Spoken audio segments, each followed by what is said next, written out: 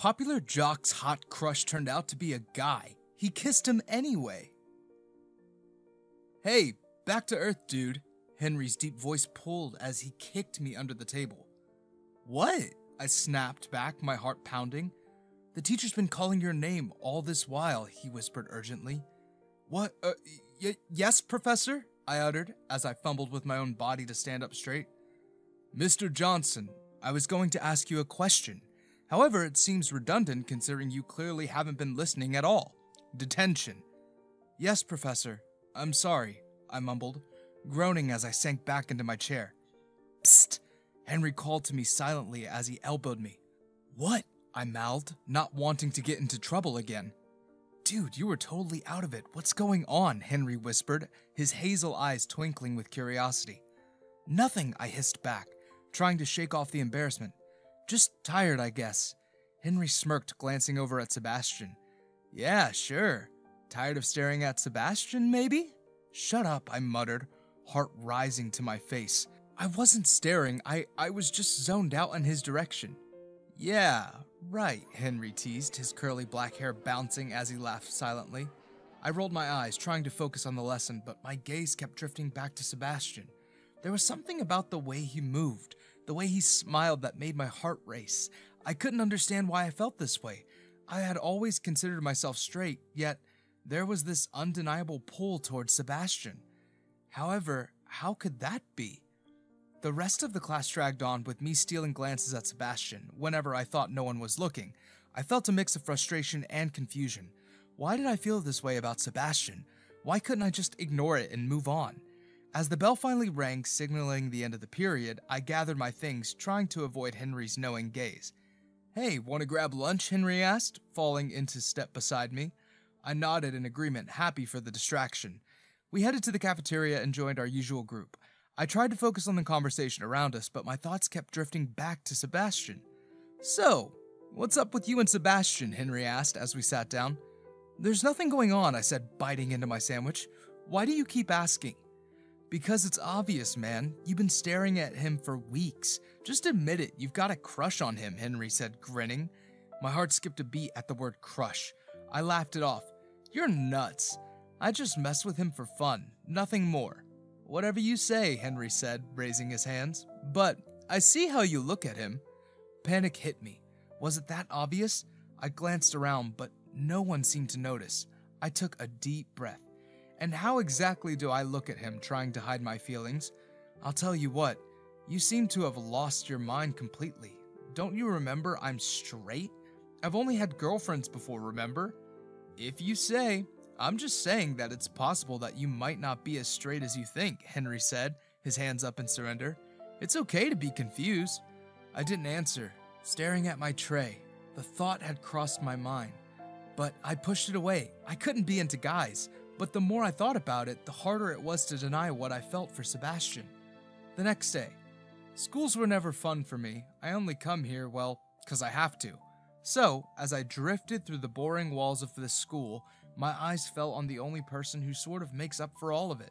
He was sitting hunched on a diary by his locker, his blonde hair falling on his face, which seemed to be twisted in concentration as he scribbled away in a diary. I crept up behind him as a wicked thought passed through my head. I snatched the diary from his hands. Hey, Seb! What's so top secret that you're hiding it from the world? I called out, waving the diary in front of him. Sebastian's head jerked up, his blue eyes widening in shock.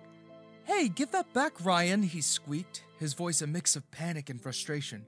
I held the diary just out of his reach, enjoying the way he scrambled to grab it.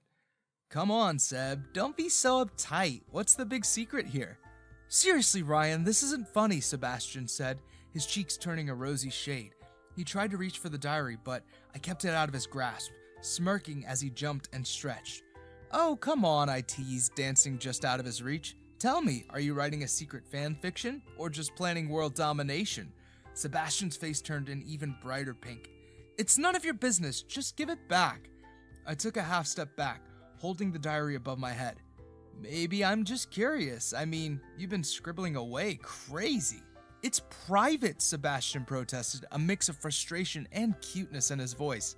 I'm not sharing it. I laughed, watching him struggle to reach his diary. You're terrible at keeping secrets. I can see the panic in your eyes. Sebastian huffed. Stop messing with me. Can't you just leave me alone? But how could I leave him alone when this has been the closest he had come to me yet? The way he is bobbing on his feet to reach for my hand, his chest touching me every time he jumps, his fingers brushing off my arm, his big eyes intently looking only at me, and his lips puckered up in that perfect huffing pout. All right, I said, pretending to surrender. I'll give it back. But what do I get in return? I flashed a teasing smile. But the tiny devil was quick. He put his one foot on mine, jumped a bit higher this time, and quickly snatched the diary back, clutching it to his chest. Nothing! You're a menace! Ouch! You're mean, Seb, I said, feigning hurt. Sebastian rolled his eyes, but couldn't hide his smile. We both started heading toward our next class, and I couldn't help but steal glances at him. There was something about his easy smile and the way he had reacted that made me want to keep teasing him. It was like a game, and I was thoroughly enjoying it. Later that evening. As much as I loved these after-school practice sessions, I hated the sweaty mess they left me looking like. I had just taken a break to catch my breath, leaning against the fence and wisping sweat from my face, when I noticed a figure approaching from the edge of the field. Beautiful. That was the only word that came to my mind. She was really stunning. Her long brown curls bounced with every step, and her soft features were adorned by whatever kind of makeup it was. My eyes widened a bit as she drew closer. Hey there, she said, her voice warm and inviting. Sorry to bother you. I'm new around here and could use some help. I took a deep breath, trying to compose myself despite the sweat and disheveled look. Hi, how can I help you? She smiled, and the way her brown eyes looked like honey in the sun made me feel at ease. I'm trying to find an address nearby, but I'm a bit lost. Could you help me out? I glanced at her phone, where the addresses were displayed. Sure, I know where that is. It's not too far from here. I can walk you there if you'd like. Her face lit up with gratitude. That would be wonderful, thank you. As we started walking together, I tried to make small talk to ease the awkwardness of meeting a stranger. So, you're new here? What brings you to our little corner? I asked, trying to sound friendly. She nodded, her curls bouncing. Yeah, just moved in. I'm Alice. Nice to meet you, Alice. I'm Ryan, I said, offering my hand, which she shook with a warm smile. As we walked, the nerves began to fade. How's the area treating you? Alice smiled thoughtfully. It's actually been great. Moving to a new place after going through a transition like I have is always easier. The people seem friendly and the neighborhood has a nice vibe. I'm still adjusting, though, to, both the new me and the area. I know how that goes, I said with a chuckle. When I first started high school, it felt like a whole new world. Took me a while to get used to everything, specifically avoiding the transitioning part. I didn't want things to get awkward between us. Alice laughed, a sound that was both melodic and genuine. Yeah, moving can be overwhelming, but I'm managing. So, what do you like to do for fun? I asked, hoping to keep the conversation going. Any hobbies? Alice's face lit up. I'm into photography. I love capturing moments and exploring new places, also trying different foods. Photography, that's awesome, I said, intrigued. If you need recommendations for food or things to do, I'm your guy. Alice's smile was warm. I'll keep that in mind. I'm always looking for suggestions. We arrived at the building she was looking for. Here we are. That's your place. Alice looked at the building, then back at me, smiling gratefully. Thanks, Ryan. You've been a big help. No problem, I said, feeling a bit shy but pleased. It was nice talking with you. Alice's eyes sparkled with warmth. I'm glad to hear that. I enjoyed it too. We stood there for a moment, and I could sense that neither of us was quite ready to part ways. So, if you're free sometime, maybe we could hang out, grab a coffee or something? Alice's smile widened. I'd like that. Great, I said, feeling a rush of excitement. Alice took out her phone, and I did the same. We swapped numbers and added each other as contacts. Awesome, she said, typing something into her phone. I'll text you later, and we can pick a date. I'm looking forward to it, I said, handing her my phone back. And if you need anything else or have any questions about the area, don't hesitate to ask. Alice smiled warmly. Will do. Thanks again for everything, Ryan. No problem at all, I said, feeling a bit shy but excited. I'll see you around then. As she walked towards the entrance of the building, I couldn't help but watch her go. There was something magnetic about her presence, and I found myself looking forward to our next meeting. The day had turned out to be unexpectedly enjoyable, and I was eager to see what else might come from this new connection. A few weeks later. The past couple weeks of my life feel right out of a movie. Between hanging out with Sebastian at school and spending time with Alice outside of it, my days were full and exciting. Sebastian and I had grown closer in a somewhat awkward and teasing manner. Closer still, I often find myself looking forward to our interactions, whether it is bantering in the hallways or sharing a laugh during lunch. His presence had a way of making me feel both nervous and exhilarated. Alice, on the other hand, had become a comforting constant in my life. Our walks and talks had become a regular thing, and I felt a genuine connection with her. She was beautiful, confident, and understanding, and I couldn't deny the attraction I felt towards her. Her openness about her transition had only deepened my respect and admiration for her. I was happily lost in my thoughts, remembering how Alice had smiled at me yesterday, or how Seb waited for me outside school so that we could go in together, when Henry brought me back to the boring class with his annoyingly happy voice. "Where you looking?" Henry said, smirking as he sat down across from me. "Huh?" I asked, shaking off my daze. Henry followed my gaze and raised an eyebrow. "You've been staring at Seb for a while now. Got something on your mind?" I rolled my eyes and laughed, trying to play it cool. "Nah, just spacing out. What's up?" Henry leaned back in his chair, crossing his arms. "So how's everything going with Alice? You two got any closer these past days?" Making a cringe kissing faces with his hands. What is wrong with you, dude?" I groaned, but I felt a smile tug at my lips. "Things are going great with Alice. She's amazing. I think she might be into me too." Henry nodded thoughtfully. "And what about you? Are you into her?" I hesitated, looking down at my hands. "Sort of. I mean, she's beautiful, smart, and really fun to be around." Henry studied me for a moment before leaning forward. "And what about Seb?" I looked up sharply, my heart pounding. "What about him?" Henry gave me a knowing look. "Deny it all you want, but you feel something for him too, don't you?" I opened my mouth to protest, but the words wouldn't come. Instead, I just sat there, feeling exposed and confused. Henry sighed and stood up, patting my shoulder. "Look, Ryan, I'm not trying to make things harder for you. I just want you to be honest with yourself. Figure out what you really want." With that, he walked away, leaving me alone with my thoughts. I glanced back at Sebastian, who was now packing up his things.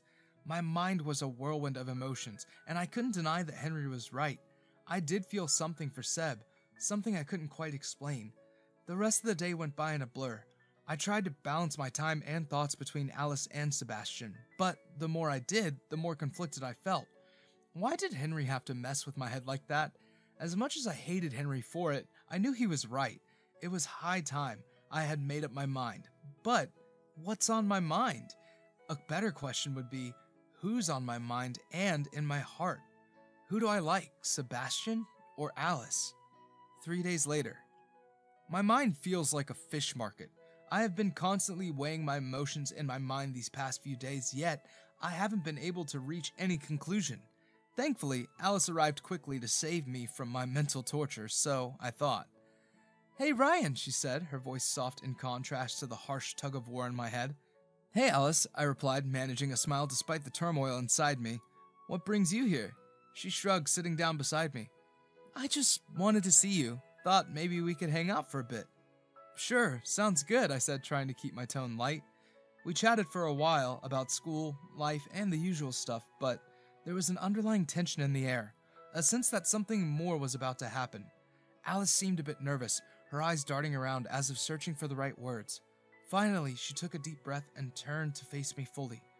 "Ryan, there's something I've been wanting to tell you." My heart started to race and I swallowed hard. "What is it, Alice?" She looked down at her hands, then back up at me, her expression serious.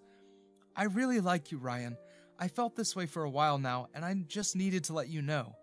I felt a rush of emotions, flattered, confused, and a bit panicked all at once.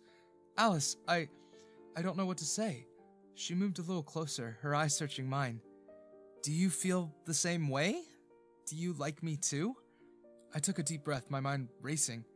"I think I do, Alice. I mean, you're amazing, and I love spending time with you."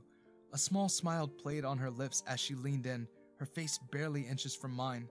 My heart pounded in my chest, and I felt a wave of panic. I wanted to reciprocate, to lean in and kiss her, but something held me back.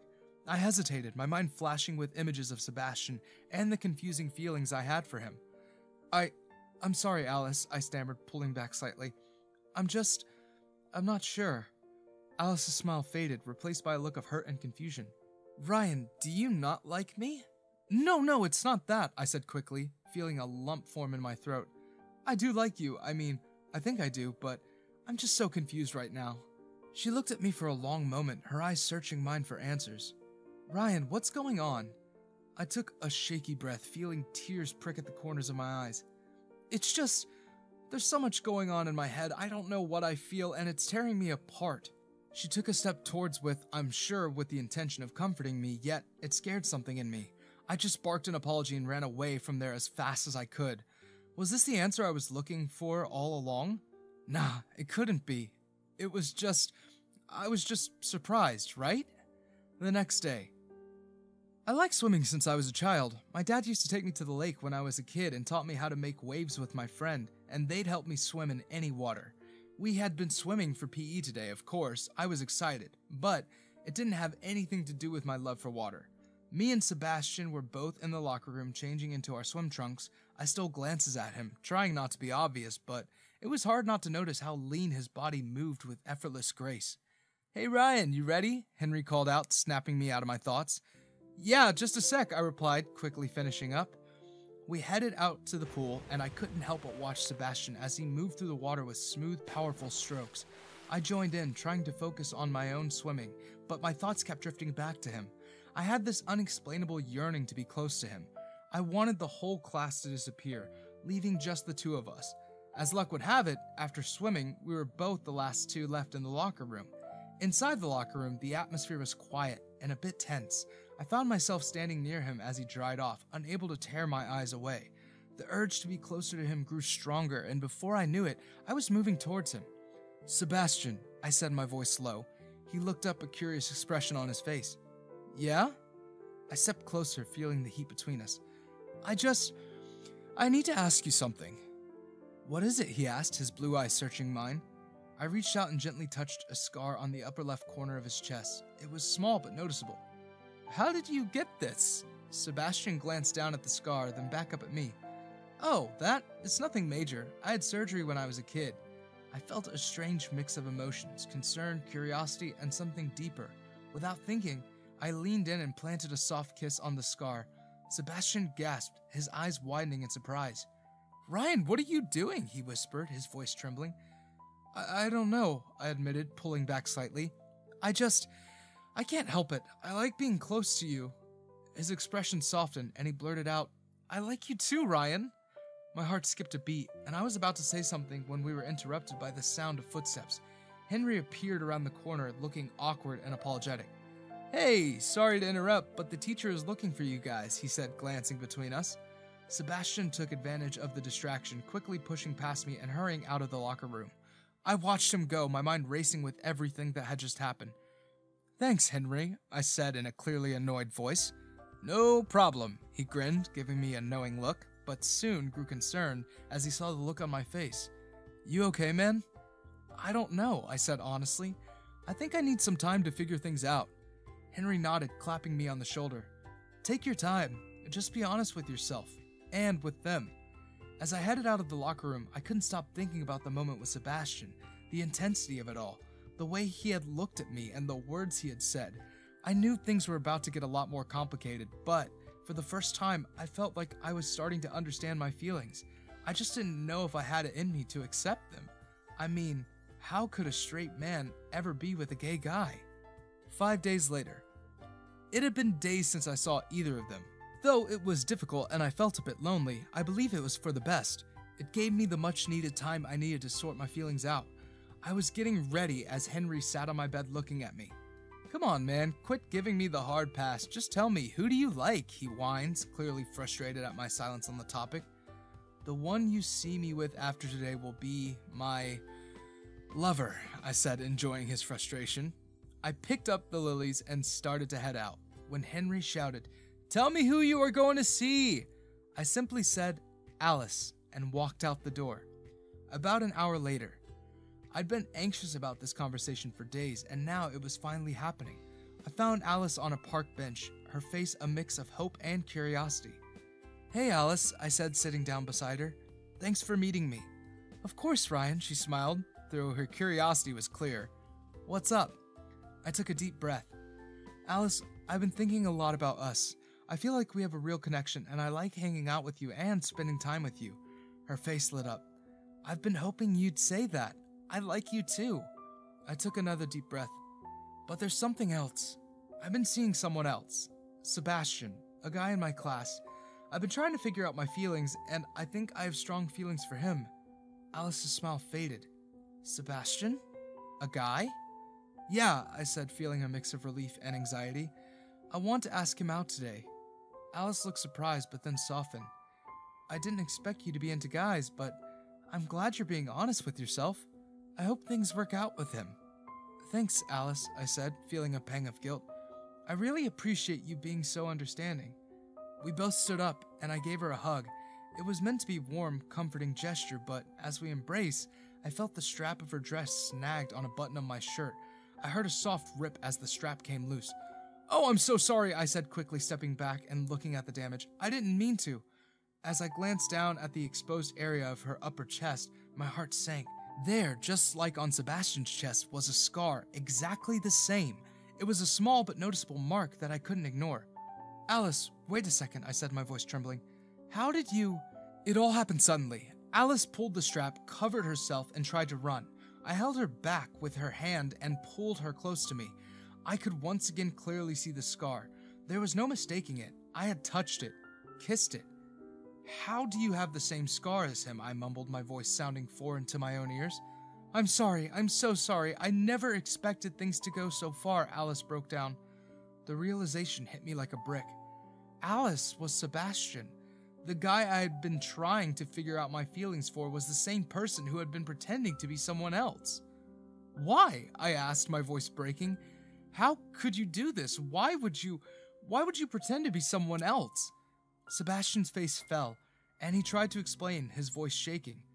"Ryan, I didn't know how to tell you. I wanted to be close to you, and I thought if I showed you a different side of me, you might like me more." "You lied to me," I shouted, the anger rising in my chest. "You made me think I was falling for someone else when it was you all along."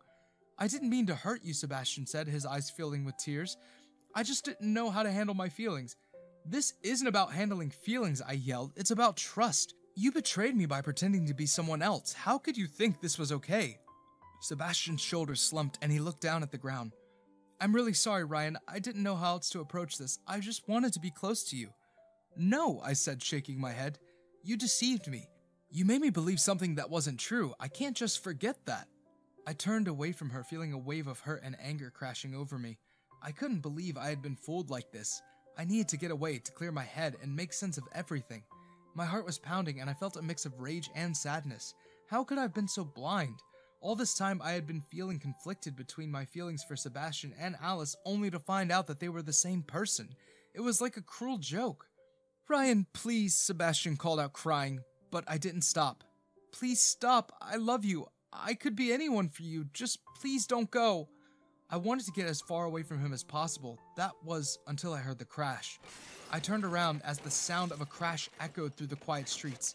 My heart leaped into my throat, and the sight before me was a nightmare. Sebastian was lying on the ground, blood pooling around him. His face was pale, and his eyes were closed. A car had screeched to a stop nearby, and the driver was now standing there looking horrified. "No, no, no!" I screamed, stumbling forward. My hands were shaking uncontrollably as I dropped to my knees beside Sebastian. The world around me felt like it was spinning out of control. "Sebastian!" I yelled, my voice cracking. I reached out, carefully touching his shoulder, desperate for any sign of life. "Sebastian, wake up!" He didn't move. My heart raced faster, and I felt a wave of fear and helplessness crash over me. I had to do something. I couldn't just sit here. "Someone please help!" I shouted, looking around wildly. "Call an ambulance, please! Someone help us!" People started to gather around, their faces full of concern and confusion. The driver of the car was on the phone, likely calling for emergency services. I could hear sirens in the distance, but it felt like they were miles away. I turned my attention back to Sebastian, his breathing shallow and uneven. I tried to remember the basic first aid I learned in school. I placed a hand on his neck, feeling for a pulse. It was there, but weak. "Come on, Sebastian, stay with me," I said, my voice barely above a whisper. Tears were streaming down my face now, mingling with the blood on the ground. You can't leave me, not now. The sirens grew louder, and within minutes, an ambulance arrived. Paramedics rushed over, their expressions focused and serious. They carefully assessed Sebastian's condition, and one of them began speaking to me. Who are you to him? The paramedic asked, glancing up at me. I'm his friend, I stammered. I don't know what happened. I just heard the crash and came back.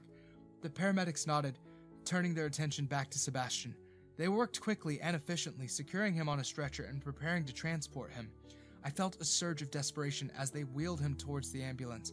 I'm coming with him, I called out, trying to follow as they loaded him into the vehicle. 2 weeks later. 14 days had passed since the accident. The waiting room had become my second home.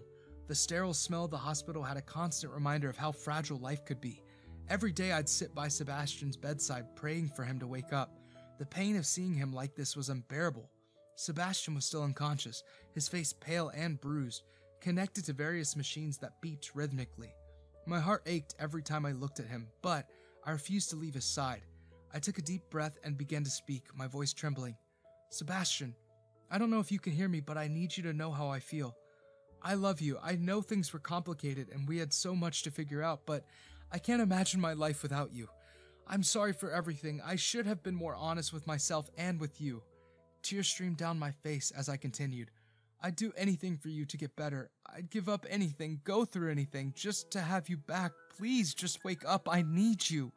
I squeezed his hand gently, feeling the faint warmth of his skin. The room seemed to hold its breath as I spoke, the silence heavy with my anguish. To my astonishment, I noticed a slight movement. Sebastian's eyes fluttered open, and he looked at me with a weak but earnest expression. His voice was barely more than a whisper, but it was clear.